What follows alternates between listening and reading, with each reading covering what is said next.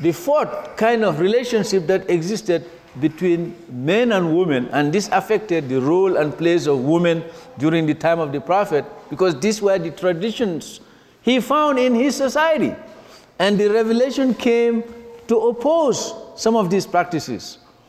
And you can see why girls would later be treated differently from boys, to the point that the Arab men of Arabia at the time of the Prophet would rather bury their daughters alive. There was a reason for that, because human beings don't just do things like that. They have a reason for doing that. The fourth arrangement that existed in Arab society, the women with the white flag. Today we call them prostitutes. But you see, the conception that the Arabs of pre-Islamic period had is not like the concept of Las Vegas prostitutes, that they live in one place. No, they have this idea that when a man, you may have friends, they go to the woman with this white flag above her tent. Now, when this woman gets pregnant, prostitutes don't want to get pregnant.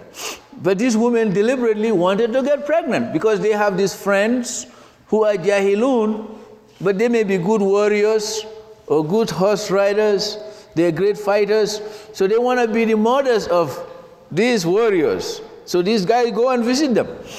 When they get pregnant and they deliver, the guys will come and look at the baby and they say, oh, this looks like Musa.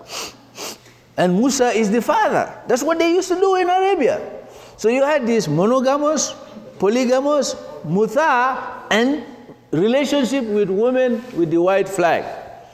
When Islam came, it found these kind of practices among the Arabians. And the Prophet Muhammad ﷺ was guided by Allah through the Quranic revelations to abolish some of these practices that existed. And of course, monogamy and polygyny survive. Now, polygamy had no limit. You know that even in the time of Dawood and Sulayman, they had many wives, dozens of wives. But when the Quran came, it put not only a numerical restriction on the number of spouses you can have, but it imposed a psychological condition, which is much more difficult. And that is, you must be fair to the wives if you want to take 2, 3, or 4. That psychological restriction is more burdensome because very few men, if any, are psychologically balanced mentally to maintain 2 wives, much more 4 wives. You see what I'm saying? And of course, that is where the Quran comes down on this psychological restriction. And of course, with the Quranic revelation, the relationship between men and women was defined.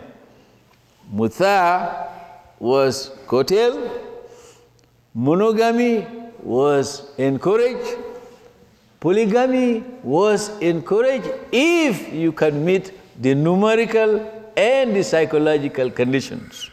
And of course, our scholars have written dozens, thousands of books on these issues. Now,